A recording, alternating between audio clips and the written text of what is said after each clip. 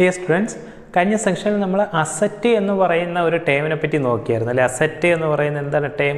Asset എന്ന് പറയുമ്പോൾ cash or any valuable thing owned by the business concern and that can be converted in to cash or anything beneficial for the future operations of the business are called asset എന്നാണ് പറയുന്നത്.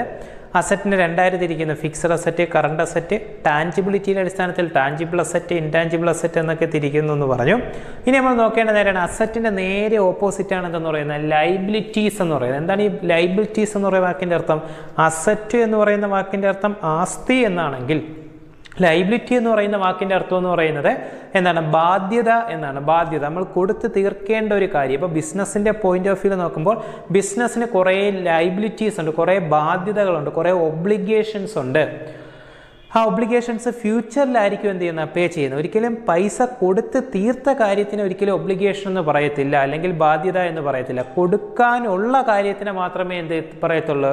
Obligation അല്ലെങ്കിൽ ബാധ്യത എന്ന് പറയത്തുള്ളൂ. അല്ല, കൊടുത്ത് തീർത്ത കാര്യത്തെ ഒരിക്കലും എന്ത് ചെയ്യത്തില്ല? ബാധ്യത അല്ല എന്നുണ്ടെങ്കിൽ ഒബ്ലിഗേഷൻ എന്ന് പറയത്തില്ല. അപ്പോൾ ഒബ്ലിഗേഷൻ എന്ന് പറയണമെന്നുണ്ടെങ്കിൽ അതെന്തായിരിക്കണം? പൈസ ഇനി കൊടുക്കാനുള്ളതായിരിക്കണം അല്ലേ.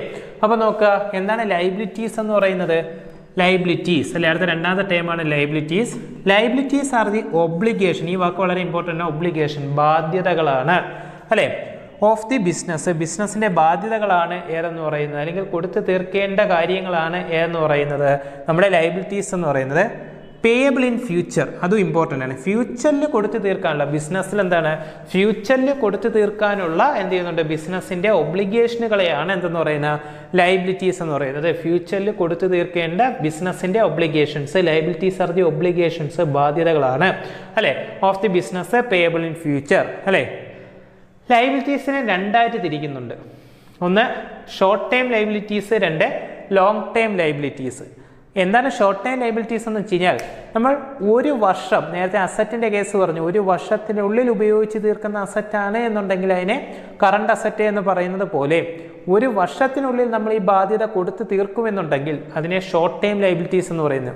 ഫോർ എക്സാമ്പിൾ, നമ്മൾ ക്യാഷ് ക്രെഡിറ്റ് ഒക്കെ എടുത്തേക്കണം. ദാറ്റ് മീൻസ് ആരെന്തെങ്കിലും പലിശയ്ക്കൊക്കെ പൈസ എടുത്തേക്കണം, നമ്മൾ പെട്ടെന്ന് അയാൾക്ക് തിരിച്ചു കൊടുക്കണം, ഒരു വർഷത്തിനകം കൊടുത്ത് തീർക്കുന്നുണ്ടെങ്കിൽ അതിനെ എന്ത് ചെയ്യുന്നുണ്ട്? നമ്മുടെ ഷോർട്ട് ടൈം ലൈബിലിറ്റീസ് എന്ന് പറയുന്നുണ്ട്. ഫോർ എക്സാമ്പിൾ ബിൽസ് പേയബിൾ, ഇനി പഠിക്കും നിങ്ങൾ, ബിൽസ് പേയബിൾ എന്നൊക്കെ പറയുന്നത് ഷോർട്ട് ടൈം ലൈബിലിറ്റീസിന് എന്താണ്? എക്സാമ്പിളാണ്. അപ്പോൾ നിങ്ങൾ ഇപ്പോൾ ഇത്രയും കാര്യങ്ങൾ മനസ്സിലാക്കുക.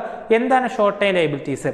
ലൈബിലിറ്റീസ് ആണ് അല്ലേ. ലൈബിലിറ്റീസ് എന്ന് വെച്ചാൽ എന്താണ്? ബിസിനസ്സിൻ്റെ ഒബ്ലിഗേഷൻ ആണ്, പേയബിൾ ഇൻ ഫ്യൂച്ചർ ആണ് അല്ലേ. ഷോർട്ട് ടൈം ലൈബിലിറ്റീസ് എന്ന് പറയുമ്പോഴത്തേക്കും ഫ്യൂച്ചറിൽ കൊടുക്കേണ്ടതാണ്, പക്ഷേ അത് ഒരു വർഷത്തിനുള്ളിൽ, വരുന്ന ഒരു വർഷത്തിനുള്ളിൽ എന്ത് ചെയ്യും? അത് കൊടുത്ത് തീർത്തിരിക്കും. അങ്ങനെയാണെന്ന് കേട്ടാൽ ലോങ് ടൈം ലൈബിലിറ്റീസ് എന്താണ്? ഒരു വർഷം കഴിഞ്ഞ്, ഒരു വർഷത്തിനുള്ളിൽ എന്തായാലും കൊടുത്തു തീർക്കാൻ പറ്റില്ല, മിനിമം ഒരു വർഷം കഴിയണം, ഒരു വർഷം കഴിഞ്ഞിട്ടേ കൊടുത്തു തീർക്കാൻ പറ്റുള്ളൂ എന്നുണ്ടെങ്കിൽ അതിനെ ലോങ് ടൈം ലൈബിലിറ്റീസ് എന്ന് പറയുന്നത്. ഫോർ എക്സാമ്പിൾ ബാങ്കിൽ നിന്നൊക്കെ ലോങ് ടൈം ലോൺ എടുത്തേക്കാണ്, നമ്മൾ ഒരു വർഷത്തിനകം അടച്ച് തീർക്കുള്ളൂ, ചിലപ്പോൾ 20 വർഷം കൊണ്ടായിരിക്കും അടച്ച് തീർക്കുന്നത്. അപ്പോൾ അതെന്താണ്? ലോങ് ടൈം ലൈബിലിറ്റീസ് ആണ്. അപ്പോൾ ലൈബിലിറ്റീസ് എന്ന് പറഞ്ഞാൽ എന്താണ്? Liabilities are the obligations of the business payable in future. Liabilities R classified in to long time liabilities, short time liabilities അല്ലേ. ഒരു വർഷത്തിനകത്ത് കൊടുത്ത് തീർക്കുകയാണെന്നുണ്ടെങ്കിൽ അതിനെന്താ പറയുക? ഷോർട്ട് ടൈം ലൈബിലിറ്റി എന്നും, ഒരു വർഷം കഴിഞ്ഞാണ് കൊടുത്ത് തീർക്കുക, മിനിമം ഒരു വർഷം വേണം, അത് കഴിഞ്ഞിട്ടേ കൊടുത്ത് തീർക്കാൻ പറ്റുള്ളൂ എന്നുണ്ടെങ്കിൽ എന്ന് ഞാൻ ലോങ് ടൈം ലൈബിലിറ്റീസ് എന്നും പറയുന്നു. ഇതിനെ ലൈബിലിറ്റീസ് എന്ന് പറയുന്ന വാക്കിൻ്റെ അർത്ഥം. അപ്പോൾ നമ്മൾ എന്തൊക്കെ നോക്കി? ലൈബിലിറ്റീസ് നോക്കി, അതിന് മുമ്പ് അസറ്റ് നോക്കി അല്ലേ. ഇനി അടുത്തൊരു വാക്കാണ് ക്യാപിറ്റൽ. എന്താണ് ക്യാപിറ്റൽ എന്ന് പറയുന്നത്? It is the amount contributed by the owner in the business. The amount contributed by the owner in the business is called capital അല്ലേ. ഓണർ എന്ന് പറയുന്ന ഒരാളുണ്ട്. ആരാണ് ഓണർ എന്ന് പറഞ്ഞാൽ? ബിസിനസ് തുടങ്ങുന്ന ഒരാളാണ് ആരെന്ന് പറയുന്നത്? ഓണർ എന്ന് പറയുന്നത്. അയാൾക്ക് ചുമ്മാ അങ്ങ് ബിസിനസ് തുടങ്ങാൻ വേണ്ടിയിട്ട് പറ്റത്തില്ല. ബിസിനസ് തുടങ്ങണമെന്നുണ്ടെങ്കിൽ കയ്യിൽ എന്ത് വേണം? ക്യാഷ് വേണം. അപ്പോൾ ഓണർ കോൺട്രിബ്യൂട്ട് ചെയ്യുന്ന ആ ഒരു പൈസേനെയാണ് മൂലധനം, അല്ല എന്നുണ്ടെങ്കിൽ എന്തെന്ന് പറയുന്നത്? ക്യാപിറ്റൽ എന്ന് പറയുന്നത്. അപ്പോൾ എന്താണ് capital? Capital is the amount contributed by the owner in the business. ബിസിനസ്സിൽ ഓണർ കോൺട്രിബ്യൂട്ട് ചെയ്യുന്ന ആദ്യത്തെ പൈസ, ഇനിഷ്യൽ മണീനെയാണ് എന്തെന്ന് പറയുന്നത്? നമ്മുടെ ക്യാപിറ്റൽ എന്ന് പറയുന്നത്. അത് ക്യാഷ് ആയിട്ട് തന്നെ കൊണ്ടുവരണമെന്നില്ല. അയാളുടെ കയ്യിലുള്ള ഒരു ലാൻഡ് ബിസിനസ്സിലേക്ക് കൊണ്ടുവന്നാലും അതെന്താണ്? ബിസിനസ്സിൻ്റെ ക്യാപിറ്റലാണ് അല്ലേ. ഓണർ കൊണ്ടുവന്ന പൈസയാണ്, അത് ബിസിനസ്സിൻ്റെ എന്താണ്? ക്യാപിറ്റലാണ്. അപ്പോൾ ഇത് amount contributed by the owner in the business is called capital. The amount contributed by the owner in the business is called capital. എന്നാണ് എന്ത് ചെയ്യുന്നത്? പറയുന്നത്. അപ്പം നമ്മൾ എന്തൊക്കെ നോക്കി? അസറ്റ് നോക്കി, ലയബിലിറ്റീസ് നോക്കി, ക്യാപിറ്റൽ എന്ന് പറയുന്ന സംഭവം നോക്കി. ഇനി അടുത്തൊരു സംഭവമാണ് എക്സ്പെൻസ് എന്ന് പറയുന്നത്. എന്താണ് എക്സ്പെൻസ് എന്ന് വെച്ചാൽ? ബിസിനസ്സിൻ്റെ പോയിന്റ് ഓഫ് വ്യൂ എക്സ്പെൻസ് എന്ന് വെച്ച് കഴിഞ്ഞാൽ ഒരു എക്സാമ്പിൾ പറയാം. നിങ്ങളിപ്പോൾ ഒരു ബുക്ക് സ്റ്റോൾ നടത്തുകയാണെന്ന് വിചാരിക്കുക. ബുക്ക് സ്റ്റോൾ നടത്തുമ്പോഴത്തേക്ക് ആ ബുക്ക് സ്റ്റോൾ അങ്ങ് ഓപ്പൺ ചെയ്ത് വെച്ച് കഴിഞ്ഞാൽ അവിടെ എന്ത് നടക്കത്തില്ല? കച്ചവടം നടക്കത്തില്ല അല്ലേ? അവിടെ സാധനങ്ങൾ വാങ്ങിച്ചിടണം. അപ്പോൾ ബുക്ക് സ്റ്റോളിന് ആദ്യം റെൻറ്റ് കൊടുക്കണം അല്ലേ? അവിടെ റെൻറ്റ് കൊടുത്തു. അപ്പോൾ നിങ്ങൾ റെൻറ്റ് കൊടുത്തു. അത് കഴിഞ്ഞതിന് ശേഷം എന്ത് ചെയ്യുന്നുണ്ട്? നിങ്ങൾ പുസ്തകങ്ങൾ വാങ്ങിച്ചു വെച്ചു. അല്ലെങ്കിൽ അവിടെ ഒരു സ്റ്റാഫിനെ നിയമിച്ചു. ഈ സ്റ്റാഫിന് എന്ത് കൊടുത്തു? സാലറിയൊക്കെ കൊടുത്തു, മാസം സാലറിയൊക്കെ കൊടുത്തു. അപ്പം നിങ്ങളുടെ കയ്യിൽ നിന്ന് കുറേ പൈസ പൊയ്ക്കൊണ്ടിരിക്കുകയാണ്. എന്താ റെൻ്റ് എന്ന് പറഞ്ഞ പൈസ പോയി, അതുപോലെ തന്നെ പുസ്തകങ്ങൾ വാങ്ങിച്ച ഇനത്തിൽ പൈസ പോയി, അതുപോലെ തന്നെ ഇയാൾക്ക് സാലറി കൊടുത്ത ഇനത്തിൽ പൈസ പോയി. ഇതൊക്കെ എന്തിനു വേണ്ടിയിട്ടാണ് നിങ്ങൾ ഈ പൈസ സ്പെൻഡ് ചെയ്യുന്നത്? ഇത് തിരിച്ചു കിട്ടും. ഈ പൈസ എങ്ങനെ തിരിച്ചു കിട്ടും? പുസ്തകങ്ങൾ വിൽക്കുമ്പോൾ കിട്ടുന്ന വരുമാനത്തിൽ നിന്ന് എന്ത് ചെയ്യും? തിരിച്ചു കിട്ടും. അപ്പോൾ പുസ്തകങ്ങൾ വിൽക്കുക എന്നുള്ളതാണ് നിങ്ങളുടെ അൾട്ടിമേറ്റ് എയിം എന്ന് പറയുന്നത്. അതിന് വേണ്ടിയിട്ടാണ് നിങ്ങൾ എന്ത് ചിലവാക്കിയ ഈ പൈസയൊക്കെ ചിലവാക്കിയത്. അപ്പോൾ എന്ത് ചെയ്യണം? റവന്യൂ അഥവാ വരുമാനം. വരുമാനത്തിൻ്റെ ഒരു വാക്കാണ് എന്ന് പറയുന്നത് റവന്യൂ, വരുമാനം അല്ലേ? റവന്യൂ അല്ലേ? ഏണിങ് റവന്യൂ, അതാണ് നിങ്ങളുടെ ഉദ്ദേശം. റവന്യൂ ഏൺ ചെയ്യുക, വരുമാനം ഉണ്ടാക്കിയെടുക്കുക. അതിന് വേണ്ടിയിട്ടാണ് പൈസ സ്പെൻഡ് ചെയ്യുന്നത്. അപ്പോൾ എക്സ്പെൻസ് എന്ന് പറഞ്ഞാൽ തിരിച്ചങ്ങ് പോയി കഴിഞ്ഞാൽ കറങ്ങി ഇനി തിരിച്ചു വരും. അതിനെയാണ് എക്സ്പെൻസ് എന്ന് പറയുന്നത്. അപ്പോൾ എന്താണ് എക്സ്പെൻസ്? ഇത് എമൗണ്ട് സ്പെൻഡ്, നമ്മൾ ചിലവാക്കുന്ന പൈസേനെയാണ് എന്തെന്ന് പറയുന്നത്? എക്സ്പെൻസ് എന്ന് പറയുന്നത്. എന്തിനു വേണ്ടി ചിലവാക്കുന്ന? In the process of ഏണിങ് revenue. Revenue earn ചെയ്യുന്ന പ്രോസസ്സിന് വേണ്ടിയിട്ട്, നമുക്ക് വരുമാനം ഉണ്ടാക്കാൻ വേണ്ടി. നമുക്ക് അവിടെ റെൻറ്റ് കൊടുത്ത എന്തിനു വേണ്ടിയിട്ടാണ്? സെയിൽസിന് വേണ്ടിയിട്ടാണ് അല്ലേ? വരുമാനം, ആ സെയിൽ നടക്കാൻ വേണ്ടിയിട്ടാണ്. പുസ്തകങ്ങൾ സെയിൽ നടക്കാൻ വേണ്ടിയിട്ടാണ്. പുസ്തകങ്ങൾ വിൽക്കാൻ വേണ്ടിയിട്ടാണ്. സ്റ്റാഫിനെ നിയമിച്ച് എന്തിനു വേണ്ടിയിട്ടാണ്? പുസ്തകങ്ങൾ വിൽക്കാൻ വേണ്ടിയിട്ടാണ്. പുസ്തകങ്ങൾ വിൽക്കുക എന്ന് പറഞ്ഞാൽ എന്താണ്? നമ്മുടെ റവന്യൂ ആണ് അല്ലെ? നമ്മുടെ വരുമാനമാണ്. അപ്പോൾ ഈ വരുമാനം ഉണ്ടാക്കാൻ വേണ്ടി ചിലവഴിക്കുന്ന പൈസേനെയാണ് ഏതെന്ന് പറയുന്നത്? എക്സ്പെൻസ് എന്ന് പറയുന്നത്. ഫോർ എക്സാമ്പിൾ സാലറി കൊടുക്കുക, വേജസ് കൊടുക്കുക, റെൻറ്റ് കൊടുക്കുക, കമ്മീഷൻ കൊടുക്കുക, ഇതൊക്കെ ബിസിനസ്സിൻ്റെ എക്സ്പെൻസ് ആണ്. എന്തിനു വേണ്ടിയിട്ടാണ്? ബിസിനസ്സിന് വരുമാനം ഉണ്ടാക്കണം. അതിന് വേണ്ടിയിട്ട് കൊടുക്കുന്ന പൈസയാണ് എന്തെന്ന് പറയുന്നത്? നമ്മുടെ എക്സ്പെൻസ് എന്ന് പറയുന്നത്. അപ്പോൾ expenses are the amount spend four ഏണിങ് revenue. ഇത് എമൗണ്ട് സ്പെൻഡ് ഫോർ ഏണിങ് റവന്യൂ അല്ലെങ്കിൽ the process of ഏണിങ് revenue. Revenue earn ചെയ്യുന്ന പ്രോസസ്സിൽ സ്പെൻഡ് ചെയ്യുന്ന പൈസേനെയാണ് എന്തെന്ന് പറയുന്നത്? എക്സ്പെൻസ് എന്ന് പറയുന്നത്. നമ്മൾ എന്തൊക്കെ നോക്കി? Asset, cash or any valuable thing owned by the business concern that can be converted into cash or anything beneficial for the future operations of the business is called asset. അതുപോലെ liabilities are the obligations payable in future in terms of money അല്ലേ? payable in ഫ്യൂച്ചറിലാണ് പേ ചെയ്യുന്നത്. അതുപോലെ തന്നെ എന്ത് ചെയ്യുന്നുണ്ട്? അടുത്തൊരു സംഭവമാണ് capital is the amount contributed by the owner in the business. അതുപോലെ തന്നെ അടുത്തതാണ് എക്സ്പെൻസ് അല്ലേ? എക്സ്പെൻസസ് എന്ന് പറയുമ്പോഴത്തേക്ക് എന്താണ്? Expenses means the amount spend in the process of ഏണിങ് revenue is called expense. അപ്പോൾ നിങ്ങൾ ഇത്രയും ടൈമുകൾ പഠിച്ച്, നിങ്ങൾ കഴിഞ്ഞ ക്ലാസ്സിൽ പഠിച്ച കാര്യങ്ങളുണ്ട്, ഈ ക്ലാസ്സിൽ പഠിച്ച കാര്യങ്ങളുണ്ട്, എല്ലാം 3 പ്രാവശ്യം എഴുതിക്കൊണ്ട് വരണം. നോട്ട് കൃത്യമായിട്ട് എഴുതണമെന്ന് പറഞ്ഞു. അപ്പോൾ ഇതൊക്കെ നിങ്ങളുടെ ടേമിൽ വരുന്നതാണ്. അപ്പോൾ ടേംസ് എന്ന് എഴുതിയതിന് ശേഷം ഒന്നാമത്തെ അസറ്റ് എന്ന് എഴുതി അസറ്റിൻ്റെ കാര്യങ്ങൾ എന്ത് എഴുതുക? അത് നോട്ടായിട്ട് തരാം. അപ്പോൾ ആ നോട്ടായിട്ട് തരുമ്പോൾ ആ രീതിയിൽ തന്നെ എന്ത് ചെയ്യണം? എഴുതി വരണം. അപ്പം നിങ്ങൾ എന്ത് ചെയ്യുക? ഈ തരുന്ന നോട്ടുകൾ, ഇപ്പം നിങ്ങൾക്ക് ഒരു കുറച്ച് നോട്ട് വന്നിട്ടുണ്ട്, ആ നോട്ടുകൾ 3 പ്രാവശ്യം എഴുതി ക്ലാസ്സിൽ കേട്ടതിന് ശേഷം വരുന്ന നോട്ടുകൾ കൃത്യമായിട്ട് എഴുതിയെടുത്തിട്ട് ആ നോട്ടുകൾ തന്നെ എന്ത് ചെയ്യണം? 3 പ്രാവശ്യം പേപ്പറിൽ എഴുതി പഠിച്ചുകൊണ്ട് വരണം. ഇത് ഞാൻ വീണ്ടും പറയുകയാണ്. ഓക്കെ, ഈ പറഞ്ഞ കാര്യം മനസ്സിലായെന്ന് വിചാരിക്കുന്നു. ഓക്കെ, ശരി, താങ്ക് യു. ഡിയർ സ്റ്റുഡൻസ്, കഴിഞ്ഞ സെക്ഷൻ നമ്മൾ അവസാനിപ്പിച്ചെന്ന് വെച്ചാൽ എക്സ്പെൻസിലാണ് അവസാനിപ്പിച്ചത്. എന്താണ് എക്സ്പെൻസ് അല്ലേ? നമ്മൾ റവന്യൂ ഉണ്ടാക്കാൻ അല്ലെങ്കിൽ ഇൻകം ഉണ്ടാക്കാൻ വേണ്ടിയിട്ട് ചിലവഴിക്കുന്ന പൈസേനെയാണ് എക്സ്പെൻസ് എന്ന് പറയുന്നത്. ഇനി അടുത്ത എന്താണ് ഇൻകം എന്നാണ് നോക്കുന്നത്. ഇൻകം എന്ന് പറയുമ്പോഴത്തേക്ക് നമ്മളെ വരുമാനത്തിൽ ഉണ്ടാകുന്ന കൂടുതൽ എന്തുമാത്രം കൂടും? ഓരോ വർഷം കഴിയുന്നതോറും എങ്ങനെ എന്ത് ചെയ്യുന്നു? വരുമാനം കൂടുന്നു അല്ലേ? നെറ്റ് വർത്ത് എന്ന് പറയുമ്പോൾ ഇപ്പം നിങ്ങൾ വരുമാനം എന്ന് മനസ്സിലാക്കുക. അപ്പോൾ ഇൻകം എന്ന് വെച്ച് കഴിഞ്ഞാൽ എന്താണ്? വരുമാനം എന്ന് തന്നെയാണ് അർത്ഥം. അപ്പോൾ ഇൻകം എന്ന് വെച്ച് കഴിഞ്ഞാൽ വരുമാനം. It is the increase in the network of the organisation either from business activity or other activity. ഒരു എക്സാമ്പിൾ പറയുമ്പോഴത്തേക്ക് ഇത് മനസ്സിലാവും. ഞാനിപ്പോൾ ഒരു ബുക്ക് സ്റ്റോളാണ് നടത്തുന്നത്. എനിക്ക് ബുക്ക് സ്റ്റോളിൽ നിന്നുള്ള വരുമാനമുണ്ട്, സാധനം സെയിൽ ചെയ്ത് കിട്ടുന്ന വരുമാനമുണ്ട്. ഓക്കെ, സാധനം സെയിൽ ചെയ്ത് കിട്ടുന്ന വരുമാനമുണ്ട്. അത് കണക്ക് തന്നെ എനിക്ക് വേറൊരു ബുക്ക് സ്റ്റോളുണ്ട്, അത് ഞാൻ റെൻറ്റിന് കൊടുത്തേക്കാണ്. അപ്പോൾ എൻ്റെ ബിസിനസ് ആക്ടിവിറ്റിയിൽ നിന്ന് കിട്ടുന്നതാണ് എന്ന് പറയുന്നത്. എൻ്റെ ബിസിനസ് എന്താണ്? ബുക്ക് വിൽക്കുക എന്നുള്ളതാണ്. അതിൽ നിന്ന് കിട്ടുന്ന ഒരു വരുമാനമുണ്ട്. എന്നാൽ അല്ലാത്ത വേറൊരു വരുമാനം കൂടി എനിക്കുണ്ട്. എന്താണ്? വേറൊരു ബുക്ക് സ്റ്റോൾ ഞാൻ എന്ത് ചെയ്യുന്നുണ്ട്? റെൻറ്റിന് കൊടുത്തിരിക്കുന്നു. അതിൽ നിന്ന് കിട്ടുന്ന വരുമാനം. അപ്പോൾ നോക്കാം, അതർ ആക്ടിവിറ്റി എന്താണ്? Business activities or other activity. Other activity എന്ന് വെച്ച് കഴിഞ്ഞാൽ ബിസിനസ്സിന് വേറെ എന്തെങ്കിലും ആക്ടിവിറ്റി ഉണ്ട് എന്നുണ്ടെങ്കിൽ, ബിസിനസ് ആക്ടിവിറ്റി അല്ലാതെ, അത് ചെയ്യുന്ന യഥാർത്ഥ ആക്ടിവിറ്റി അല്ലാതെ അതിപ്പോൾ റെൻറ്റിന് കൊടുത്തേക്കുന്നു, കുറേ വസ്തുക്കൾ റെൻറ്റിന് കൊടുത്തേക്കുന്നു. അങ്ങനെ ആ വസ്തുക്കളിൽ നിന്ന് കിട്ടുന്ന വരുമാനവും അല്ലെങ്കിൽ ബിസിനസ് ആക്ടിവിറ്റിയിൽ നിന്ന് കിട്ടുന്ന വരുമാനവും കൂടെ ചേർത്ത് വെച്ചാണ് ഇൻകം എന്ന് പറയുന്നത്. ഓരോ വർഷവും കിട്ടുന്ന വരുമാനം. അതെന്താണ്? Increase in the net worth. Net worth വെച്ചാൽ ബിസിനസ്സിലെ ടോട്ടലായിട്ടുള്ള വരുമാനം, അവരുള്ള ടോട്ടലായിട്ടുള്ള ഒരു അസറ്റ്, ആസ്തി, വരുമാനം എന്നൊക്കെ പറയാം. അവരുടെ സമ്പത്ത് എന്നൊക്കെ പറയാം. ആ സമ്പത്തിലുണ്ടാകുന്ന ഇൻക്രീസ്, നെറ്റ് വർത്ത് എന്ന് വെച്ചാൽ സമ്പത്ത് എന്ന് എന്ത് ചെയ്യുക നിങ്ങൾ അല്ലെങ്കിൽ അവർ ഓരോ വർഷവും സമ്പത്തിലുണ്ടാകുന്ന ഒരു ഇൻക്രീസിനെയാണ് എന്തെന്ന് പറയുന്നത് ഇൻകം എന്ന് പറയുന്നത്. ഒന്നുകിൽ ബിസിനസ് ആക്ടിവിറ്റി എന്നായിരിക്കാം, അല്ല എന്നുണ്ടെങ്കിൽ അതർ ആക്ടിവിറ്റി എന്നായിരിക്കാം. ഓക്കെ, ഇനി അടുത്ത് എന്താണ് പ്രോഫിറ്റ് അല്ലേ? നോക്കുക, നമുക്ക് ഒരു 1000 രൂപ ഇൻകം ഉണ്ട്, എന്നാൽ നമുക്കെന്താണ് 800 രൂപയെ എന്തുള്ളത് എക്സ്പെൻസ് ഉള്ളത് എങ്കിൽ എത്ര രൂപയാണ് നമ്മുടെ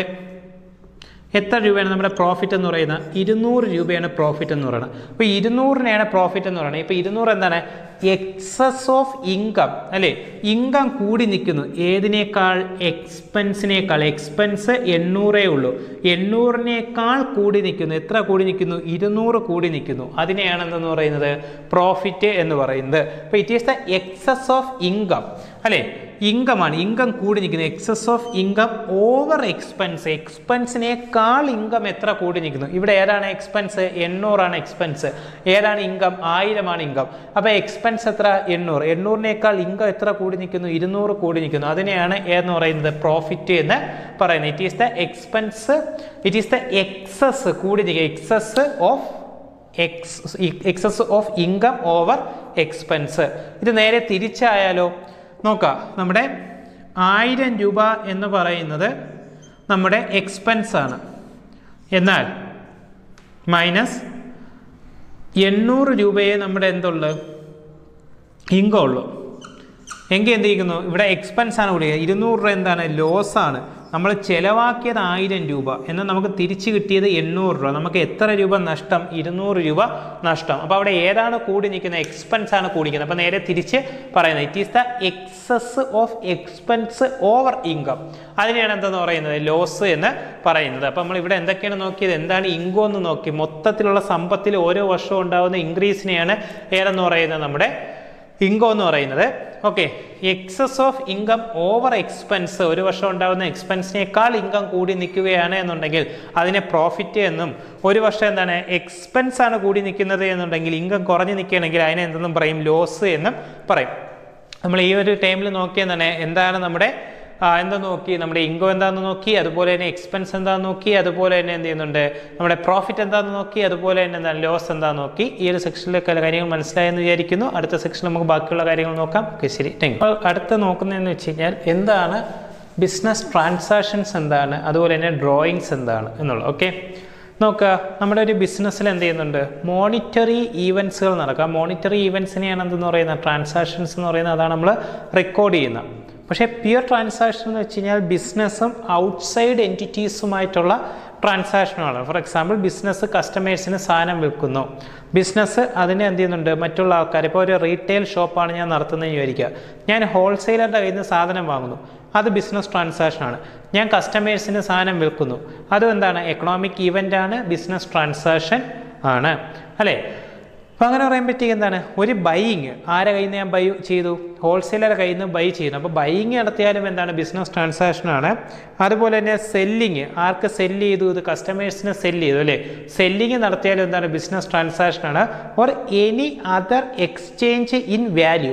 വാല്യൂ ഉണ്ടായിരിക്കണം, ഏതെങ്കിലും വാല്യൂ പരസ്പരം കൈമാറണം. ഫോർ എക്സാമ്പിൾ, ബാർട്ടർ ട്രാൻസാക്ഷൻ, ഒരു സാധനത്തിന് വരെ അടുത്ത സാധനം കൈമാറുന്നത്. അവർ രണ്ടും വാല്യൂ ഉള്ള സാധനങ്ങളാണ് കൈമാറുന്നത്. ഇവിടെ എന്ത് ചെയ്യുന്നത്? ക്യാഷിന് പകരം അങ്ങോട്ടും ഇങ്ങോട്ടും എന്ത് ചെയ്യുന്നുണ്ട്? സാധനങ്ങൾ കൈമാറുന്നു. അതെന്താണ്? ക്യാഷ് ട്രാൻസാക്ഷൻ എന്നാണ് പറയുന്നത്. ക്യാഷ് കൊടുത്ത് അങ്ങോട്ടും ഇങ്ങോട്ടും ട്രാൻസാക്ഷൻസ് നടത്തുന്നത്. ഇപ്പോൾ ട്രാൻസാക്ഷൻസ് പ്രധാനമായും 3 തരത്തിലുണ്ട്. ക്യാഷ് ട്രാൻസാക്ഷൻ എന്ത് ചെയ്യുന്നുണ്ട്? പൈസ കൊടുക്കുന്നു, ഇമ്മീഡിയറ്റ് ക്യാഷ് കൊടുക്കുന്നതാണെന്നുണ്ടെങ്കിൽ ക്യാഷ് ട്രാൻസാക്ഷൻ. അതുപോലെ തന്നെ ക്രെഡിറ്റ് ട്രാൻസാക്ഷൻ. പിന്നെ സാധനങ്ങൾക്ക് പകരം സാധനം കൈമാറുകയാണെങ്കിൽ ബാർട്ടർ ട്രാൻസാക്ഷൻ. അപ്പോൾ എന്താണ് ബിസിനസ് ട്രാൻസാക്ഷൻ എന്ന് നമുക്ക് നോക്കാം. ബിസിനസ് ട്രാൻസാക്ഷൻ ബൈയിങ്, ഒരു ബൈയിങ് ആയിരിക്കാം. ബൈയിങ് ആണെങ്കിലും ബിസിനസ് ട്രാൻസാക്ഷനാണ്. ഞാനിപ്പോൾ ഒരു റീറ്റെയിൽ ഷോപ്പ് നടത്തുന്നതിന് ഞാൻ ഹോൾസെയിലറുടെ കയ്യിൽ നിന്ന് സാധനം വാങ്ങിക്കുകയാണ് ചെയ്തത്, അതും ബിസിനസ് ട്രാൻസാക്ഷനാണ്. ബൈയിങ് ഓർ സെല്ലിങ്, അല്ലെങ്കിൽ എന്താ? സെല്ല് ചെയ്യുന്നതായിരിക്കാം. ഞാൻ കസ്റ്റമേഴ്സിന് സാധനം വിൽക്കുന്നു, അതും ട്രാൻസാക്ഷനാണ്.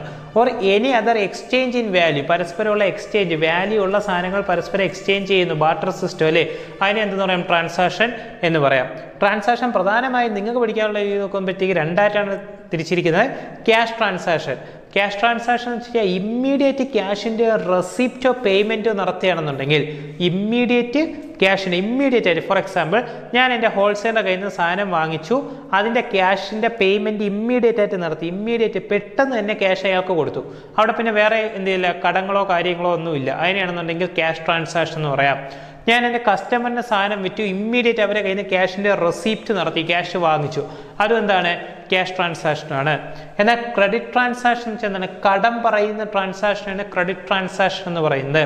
If the payment or receipt is post porn to ഫ്യൂച്ചറിലേക്ക് post porn ചെയ്യുകയാണെങ്കിൽ, മാറ്റിവെക്കുകയാണെന്നുണ്ടെങ്കിൽ അതിനെയാണെന്തെന്ന് പറയുന്നത് ക്രെഡിറ്റ് ട്രാൻസാക്ഷൻ എന്ന് പറയുന്നത്.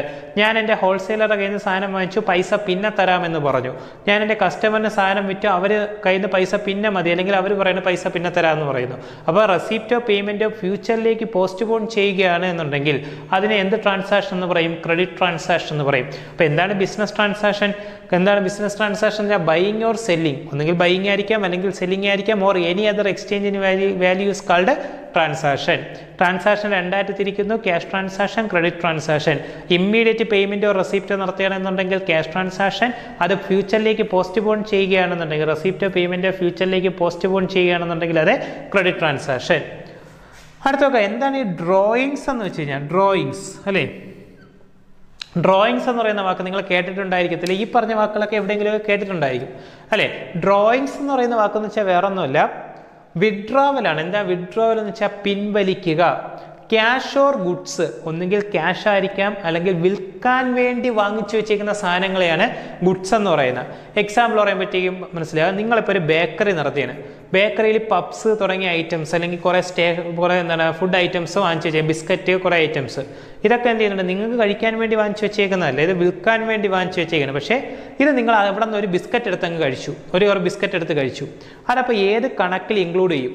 നിങ്ങളുടെ സ്വന്തം കടയാണ്, നിങ്ങൾ ഓണറാണ്, ഓണർ വാങ്ങിച്ചു വെച്ച സാധനം തന്നെയാണ് എന്ത് ചെയ്യുക, വിഡ്രോവൽ നടത്തിയത്, പേഴ്സണൽ പർപ്പസിന് വേണ്ടിയാണ് വിഡ്രോവൽ നടത്തിയത് എങ്കിൽ അതിന് പറയുന്ന പേരാണ് എന്തെന്ന് പറയുന്നത്, ഡ്രോയിങ്സ് എന്ന് പറയുന്നത്. വിഡ്രോവൽ ഓഫ് ക്യാഷ്, ഒന്നുകിൽ ക്യാഷ് ആയിരിക്കാം, നിങ്ങളുടെ ബിസിനസ്സിൽ നിന്ന് നിങ്ങൾ പേഴ്സണൽ പർപ്പസിന് വേണ്ടി, ഇപ്പോൾ ഒരു ബിസിനസ്മാൻ അയാൾ ആ ബിസിനസ്സിൽ നിന്ന് പൈസ എടുത്ത് തൻ്റെ മകൻ്റെ ഫീസ് അടച്ചു. ഫീസ് അടയ്ക്കുക എന്ന് പറയുന്നത് അയാളുടെ പേഴ്സണൽ പർപ്പസാണ്, അയാളുടെ വ്യക്തിപരമായിട്ടുള്ള ആവശ്യങ്ങൾ.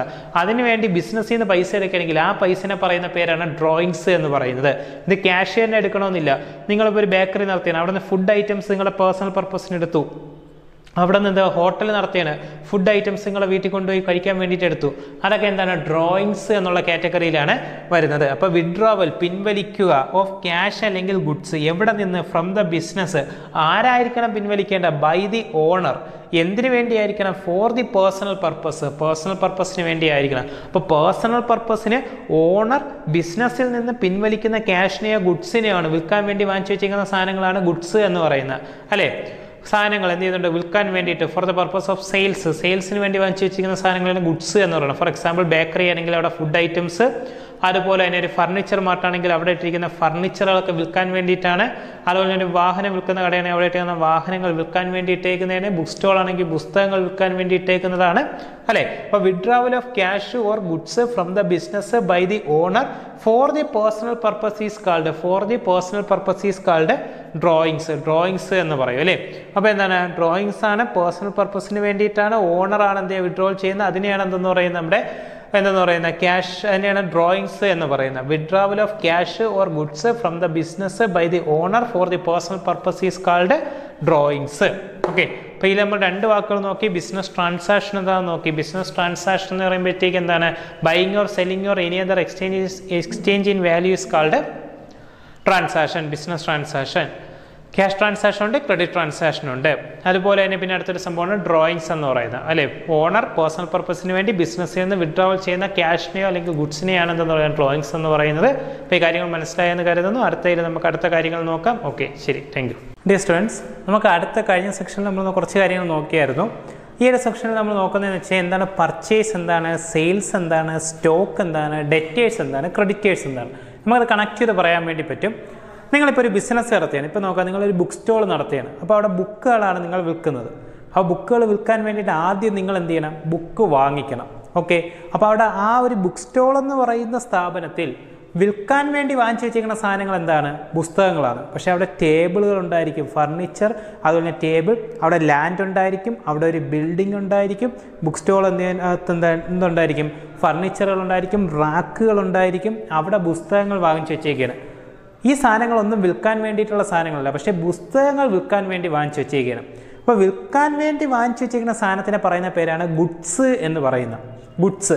ബാക്കിയുള്ളതൊക്കെ എന്താണ്? അസറ്റുകളായിരിക്കും. നോക്കാം, ലാൻഡ് അസറ്റ് അല്ലേ, നമ്മൾ പറഞ്ഞ അസറ്റിൻ്റെ കാറ്റഗറിയിൽ വരും. ബിൽഡിങ് അസറ്റ് അല്ലേ, ഫർണിച്ചർ അസറ്റ് അല്ലേ, അതൊക്കെ അവിടെ ഉപയോഗിക്കാൻ വേണ്ടിയിട്ടുള്ളതാണ്. വേറൊരു എക്സാമ്പിൾ പറഞ്ഞാണെന്നുണ്ടെങ്കിൽ, നിങ്ങളിപ്പോൾ ഒരു ബേക്കറി ചെന്നു, അവിടെ ചെല്ലുമ്പോൾ അവിടെ ഇരിക്കാൻ കസേരയും കാര്യങ്ങളൊക്കെ ഉണ്ടായിരിക്കും, പക്ഷേ അതവിടെ വിൽക്കാൻ ഇട്ടേക്കുന്നതല്ല, അതവിടുത്തെ അസറ്റാണ്. അവിടെ വിൽക്കാൻ വേണ്ടി എന്ത് ഐറ്റംസേ ഉള്ളൂ? ഫുഡ് ഐറ്റംസ് മാത്രമേ ഉള്ളൂ. അപ്പോൾ വിൽക്കാൻ വേണ്ടിയിട്ടുള്ള സാധനങ്ങളെ ഗുഡ്സ് എന്നും, ഉപയോഗിക്കാൻ വേണ്ടി ബിസിനസ്സിൽ ഉപയോഗിക്കാൻ വേണ്ടി ഇട്ടേക്കുന്ന സാധനങ്ങളെ അസറ്റ് എന്നും പറയും. അപ്പോൾ ഈ ഗുഡ്സ് വാങ്ങിക്കുന്ന, അപ്പോൾ ഗുഡ്സും വാങ്ങിക്കണം. അസറ്റ് വാങ്ങിച്ചു കഴിഞ്ഞാൽ അതിനെ ആ അസറ്റിൻ്റെ കാറ്റഗറിയിൽ തന്നെ അങ്ങ് എഴുതും, എത്ര രൂപയുടെ അസറ്റാണ് എന്നുള്ളത്.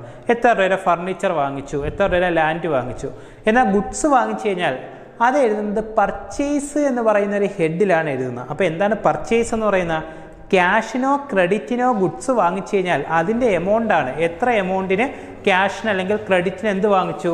നമ്മുടെ ഗുഡ്സ് വാങ്ങിച്ചു എന്നതിനെയാണ് എന്തെന്ന് പറയുന്നത്? പർച്ചേസ് എന്ന് പറയുന്നത്. അപ്പോൾ എന്താണ് ഗുഡ്സ് എന്ന് വെച്ച് കഴിഞ്ഞാൽ വിൽക്കാൻ വേണ്ടിയിട്ട് വാങ്ങിക്കുന്ന സാധനങ്ങളെയാണ് എന്തെന്ന് പറയുന്നത്? ഗുഡ്സ് എന്ന് പറയുന്നത്.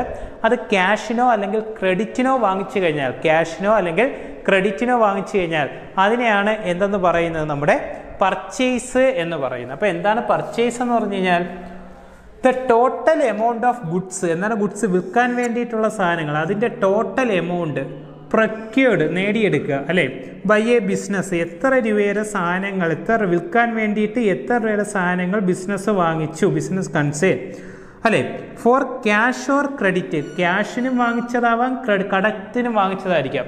ഞാനിപ്പോൾ നോക്കാം, 1,00,000 രൂപയുടെ സാധനങ്ങൾ, 1,00,000 രൂപയുടെ പുസ്തകങ്ങൾ ക്യാഷിന് വാങ്ങിച്ചു. എൻ്റെ സപ്ലയേഴ്സിൻ്റെ കയ്യിൽ നിന്ന്, എൻ്റെ ഹോൾസെയിലേഴ്സിൻ്റെ കയ്യിൽ നിന്ന് 1,00,000 രൂപയുടെ സാധനങ്ങൾ ക്യാഷിന് വാങ്ങിച്ചു, 1,00,000 രൂപയുടെ പുസ്തകങ്ങൾ കടത്തിന് വാങ്ങിച്ചു.